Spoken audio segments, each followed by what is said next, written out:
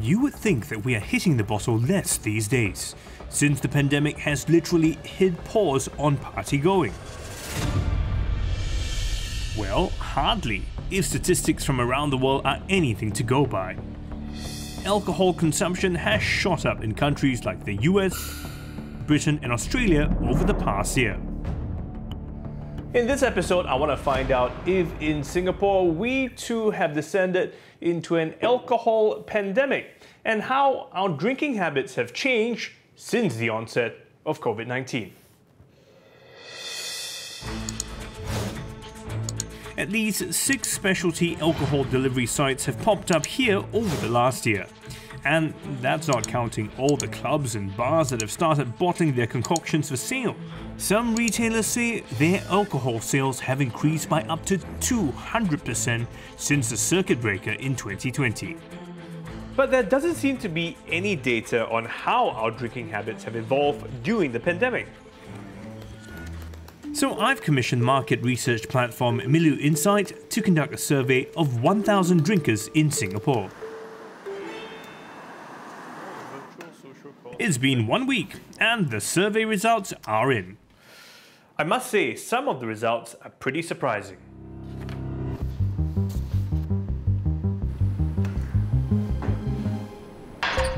"53% of respondents say they're actually drinking less during the pandemic. But the rest, 37%, are drinking the same amount. And 10% are drinking more. And of the 10% who are drinking more, 43% say they are drinking a lot more in a week now. That is pretty sobering. To make sense of these numbers, I'm meeting with Steven Chia, who oversaw the survey. From the 10% that are actually drinking more, what have you discovered? We found that, first of all, demographically, they tend to skew slightly male, and they also skew towards being 35 and above. And in fact, they've also said that they're more likely to be drinking alone more often since the pandemic started. Did you ask them why they're drinking more? We did ask them why they're drinking more, and the number one reason they cited was the convenience of being able to drink at home. 66% chose that reason, but one of the things we noticed is that they're statistically more likely to cite work-related stress to drinking more. You put those things together, drinking alone, work-related stress, pandemic-related reasons, it does mean that there's a segment here that is potentially worrying in terms of their consumption of alcohol. Right, because your work is home, everything's home, and after a while that line is blurred, and it's easy to have a drink at lunch because you figured, I'm going to be home anyway, you know? Yeah, exactly.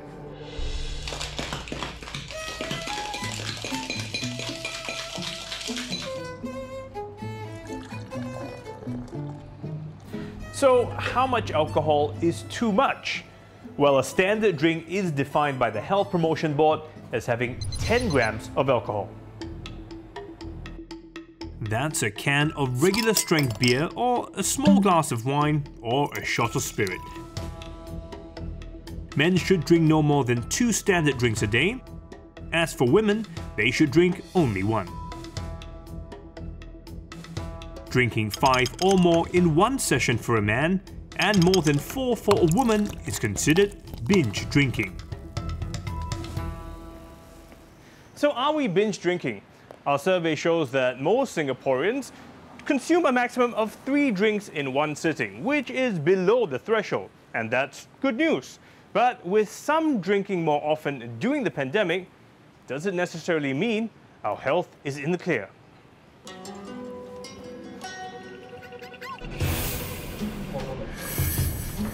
To find out, I'm carrying out a bold experiment with help from a pair of brothers. I'm going to test whether drinking moderately, but more often, is really much better than binge drinking. Both will be drinking the recommended limit of 14 drinks a week for 2 weeks. Eugene will drink 2 drinks a day to simulate moderate, but more consistent drinking. And Kevin will binge 7 drinks at a time, twice a week.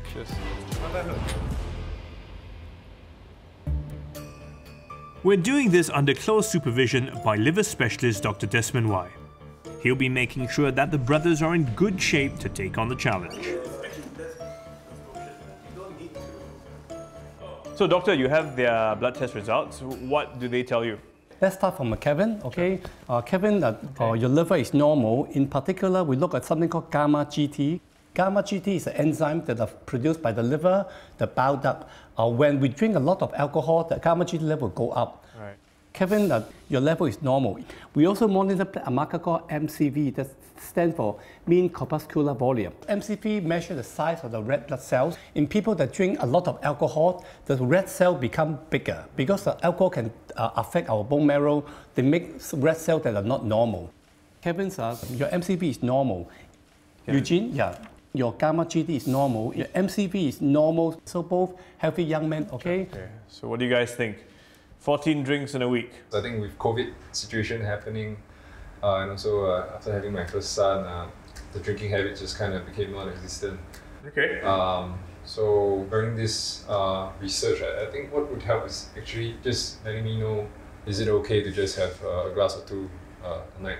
But now on average, you're saying you generally don't drink at all? No, I don't really even remember how alcohol tastes like. Wow, okay. Will it make a difference what kind of alcohol they drink? Whether it's hard liquor, wines, with slightly lower percentage of alcohol, does that make a difference? From medical studies, no. As long as they drink the same gram, same amount of alcohol, whether they drink beer, they drink wine, hard liquor, it will be the same. Okay. So, you guys all set? I'm good to go. Yep. Starting tonight. So here I am, comfortable at home. Got a few friends over for the weekend. Midway through the drinking session. Cheers. Whiskey. I think my brother and I, we generally can drink okay, but between him and myself, we can both agree that he drinks better. Very curious how the difference in our alcohol tolerance level actually plays a part in the results. Some people can hold their alcohol better than others. If you can drink more without getting drunk, does that mean your body processes alcohol better, so there's less damage to your health?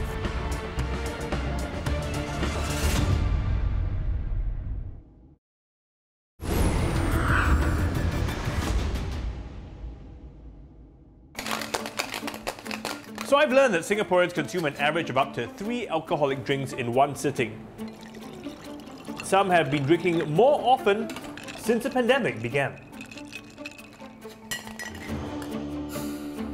We're into day 4 of the experiment with the Liu brothers to find out how our drinking habits affect our health. Slept really well last night, not sure if it was because of the 2 drinks. Just drank 5 units in the span of like 45 minutes or something.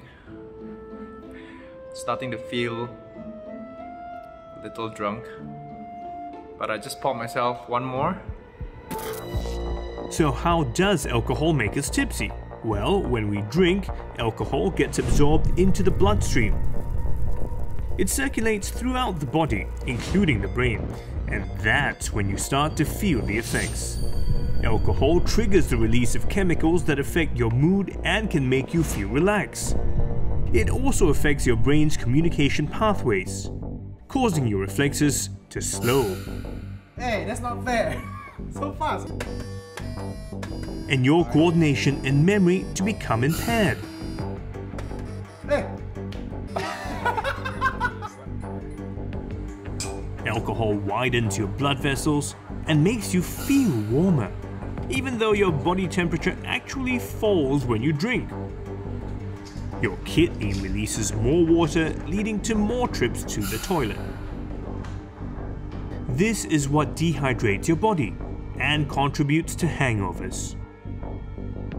Most of the alcohol is broken down in the liver, which can only process an average of 1 drink per hour. You sober up once all the alcohol has been flushed from your system.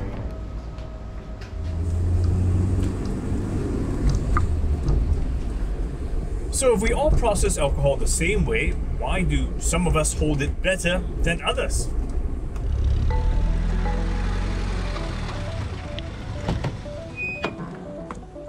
For some answers, I've arranged to meet Dr. Eric Wee, the specialist who treats patients with alcohol-related liver disease.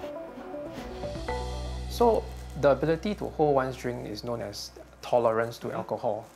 And there are many factors that affect tolerance to alcohol. Okay, one is it could be a genetic predisposition to be able to take more amounts of alcohol, or it could be acquired through long chronic exposure to alcohol and the body adapts to the level of alcohol. Okay. But this doesn't mean that you are spared from the harmful effects. The harmful effects of alcohol are generally due to a byproduct called acetaldehyde that is produced when the liver breaks down alcohol. And this chemical can cause damage to our cells. So one may be able to drink loads of alcohol, but may not realize that this chemical is being produced in the body and exerting its harmful effects. When I have a drink, I don't turn red so easily, but I have some friends, after 1 or 2 drinks, they're totally red. Why does that happen? So what you are describing is actually a phenomenon called the Asian flush syndrome. About 40 to up to 60% of East Asians have this problem. Worldwide and globally, we are talking about perhaps around 6% of the global population who have this genetic problem. Oh, yeah. okay. So when you have the Asian flush, it means that you have a genetic problem where the enzyme that breaks down acetaldehyde is actually functioning at a lower level. So how do I know whether I'm just turning red or I have the Asian flush? What's the difference? If you have this Asian flush syndrome, in general, 1 to 2 standard drinks will cause you to feel red and uncomfortable. Your ears will turn red, sometimes the entire face is flushed, and you will feel that your heartbeat starts going up. And if you continue to drink, when you have more and more of the acetaldehyde in your body, you will start feeling unwell, you may feel giddy, dizzy, heartbeats very fast, even nausea if you keep pushing it further. Okay, Yeah. so that also is the body telling you to stop. So some of us can drink, we will turn red, Yes. but the Asian flush is when you have very few drinks, not only do you turn red, but you feel all the discomfort. Unwell. Absolutely, yes. So what does it mean if I get the Asian flush when I drink? Chronic exposure to acetaldehyde within the body can damage DNA, can cause mutations, and can cause inflammation. And people who have Asian flush syndrome and high levels of acetaldehyde in their body, this is actually linked to increased incidence of cancer of the esophagus. Okay. So for this reason, people who have got Asian flush syndrome should not take too much alcohol. Beginning of 7 units tonight.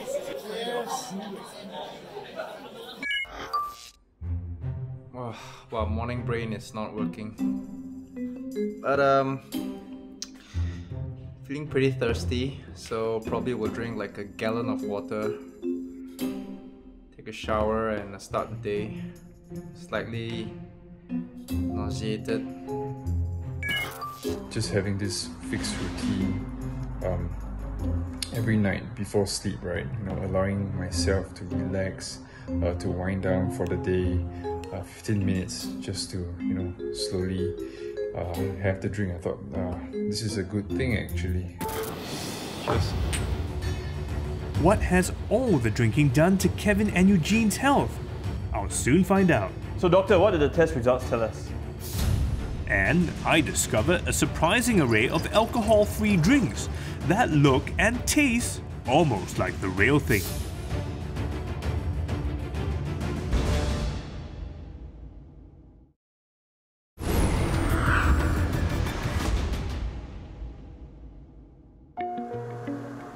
I'm investigating how our pandemic drinking habits are affecting our health.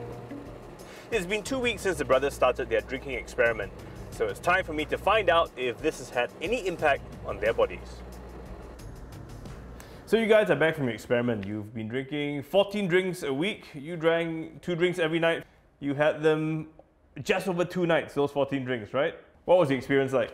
For me, the biggest observation, especially in the first couple of days, was better sleep. Not only did I fall asleep much faster, but also I feel like the sleep was a lot deeper in a sense. Because the next morning when I wake up, I feel like a lot more refreshed. But over time, I think over the next couple of days, the effect kind of reduced a bit. But over 2 weeks for sure, I do think that I slept better. Wow, Just doing this, yeah. that's interesting. For myself, 7 units a night. I don't think I was very drunk. I think I was adequately buzzed, feeling very nice and floaty and happy. Sleep-wise, I think for the first few hours, I did fall into deep sleep. But I will wake up, in the wee hours, feeling very parched, very dry, thirsty. And then after that, it's kind of harder to fall back asleep because I think the effects of the hangover starts to kick in. A bit of nausea, a little bit of a headache. So what you're describing is not really unusual, right? Sleep is well documented.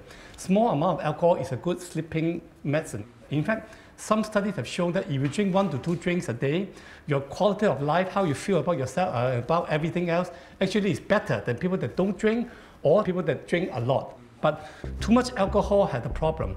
They will go to sleep very fast, but the sleep is a poor quality sleep. They tend to wake up many times, they tend to snore. So interesting. So if you just have 2 glasses, it helps you sleep better, you wake up refreshed. If you have more than that, too many, then it's just the opposite effect. Okay, but let's see what the medical results have to say. Let's talk about Eugene first. His MCV, the look at the size of the red blood cell, is normal, like the last time.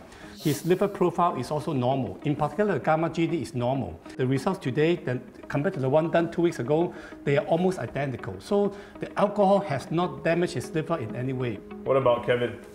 Yeah, so Kevin drank a lot, but I compared Kevin's results, the one done today and the one done 2 weeks ago. Actually, they are very good. Kevin's MCV is still normal at about 90 something. His gamma GD is also normal, his liver profile is also normal. So if you drink 14 drinks or less a week, you are very unlikely to have alcohol-related liver damage. So it doesn't matter whether you drink a little every day or a lot a few times a week, so long as you stick to the recommended amount of no more than 14 drinks a week. There should be little impact on your health. But you drink more than that, besides the liver, you worry about the heart. They can have heart failure. In the short term, it's the irregular rhythm. For the brain, in the short term, you forget, you feel headache, you feel lousy. Okay. If you drink more than 14 drinks a week on a consistent basis, it can make the brain smaller. So now that you know all this information, will that change any of your drinking habits? I probably will carry on drinking a couple of nights a week. But of course, I have to watch how much I drink. My advice to Kevin is that you want to try to avoid the hangover. Try to drink intermittently. Don't drink all the drink together at one time, so space it out. Yeah. Drink a lot of water. Drink with food. Now knowing like that drinking these 2 drinks might give me better sleep, I might just drink 2 glasses for some nights. If Eugene can tolerate 2 drinks a day, he can sleep well, that's good. But if you keep on drinking like that, his liver will break down the alcohol more effectively, more efficiently.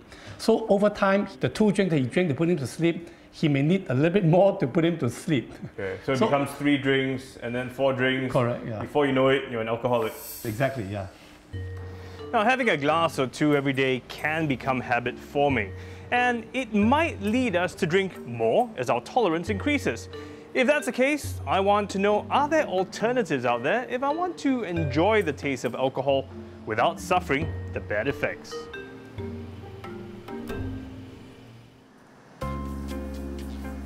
I've arranged to meet the co-founder of an online bottle shop that sells the usual array of drinks, but with a twist. Hey Emma, Hey Steve, what do we have here today? we have a sparkling Chardonnay, a gin and tonic, a Sauvignon Blanc, and a beer. And they're all alcohol-free. Did you say alcohol-free? Alcohol-free. So these all 0. look like the real thing? They do. They actually taste like the real thing too. I find that hard to believe. They do. It's come a long way in the last few years, but we're going to put your taste buds to the test. Okay, well, I'm Yeah. going to go for it. So this... So this is a light, organic, sparkling Chardonnay.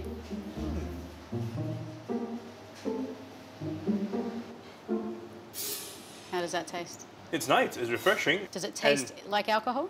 It tastes pretty much like alcohol, except it doesn't have a bit of that kick, that buzz. Yeah, for sure. Yeah. Right? Yeah. And I guess that's the only difference. But otherwise, it looks, smells, it bubbles just like the real thing. Yeah. But why? Why drink alcohol-free alcohol? Yep. Good point, good point. A lot of people say, what's the point? Why don't I just have a Coke or a water? So like this, for instance, is only 14 calories compared to 90 calories in a glass of sparkling Chardonnay. So you've got the lower calories, the lower sugar. So this is a nice crisp lager, and it's probably around 30 calories compared to 160 calories in a normal beer. That's not bad, actually. Yeah. And this would be Yes, this is gin and tonic. All these are made in a similar way to alcohol originally. Made in the same way? Yeah, so your gin was made as a gin, and then they Right. removed the alcohol via a couple of different methods. So you still will get that little kick of a little bit of alcohol because it may still have a little bit in it. Yes. So it's not really zero, Not zero. So anything up to 0.5% is considered alcohol-free. Yeah, I mean, this is great because this tastes really nice. I feel like I can keep drinking it without worrying about having too much. Yep. You know, and then driving home later on. So who are the people who are drinking these drinks? It's the Gen Z market, it's the 18 Really? to 25s. They're more about clean living. Then you've also got the 40-plus people who have drunk their whole life and they want that 5 o'clock beer and they're waiting for it. They've been told they should cut down on their alcohol. A lot of our customers as well are pregnant people. So the big question then is, how much do these drinks cost? At the moment, they're exactly the same as an alcoholic drink. Yeah. Really? So why aren't they cheaper? One would imagine that actually usually I'm paying for the alcohol bit of the drink. Because they make it with the alcohol and then they extract the alcohol. So there's more work involved. Much more work, yeah. And it's not mass produced, but the market's massively growing. How has this market grown? We've only started in October and we've increased our orders by 4 times to date. Water, sugar, yeast. Now that's all that alcohol really is, though the damage it can cause to our bodies can be pretty extensive. So has the pandemic driven us to drink even more? Well, with fewer social gatherings, Singaporeans are actually drinking less overall. But for some of us, like me, well, we're drinking more often because it's so convenient and we're home more of the time. And while a glass or 2 of wine may not be bad for my health, I'm gonna be mindful to not go beyond that.